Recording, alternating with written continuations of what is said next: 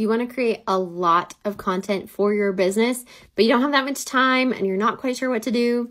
Here is my top way to continue to create tons of content and always be ready to go. Schedule one day a month for maybe a couple hours where you sit down and you look at all of your content that you want to create.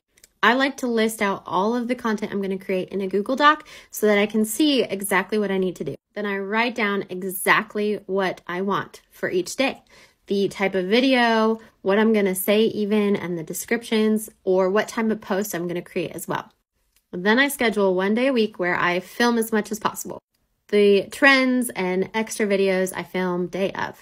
I add my captions, I add my descriptions, and then I schedule it all out in Metricool. Batch creating will save you so much time and you will always have content ready to go. There you go. Leave a comment below if you use batch creating, and if you don't and aren't sure how to get started,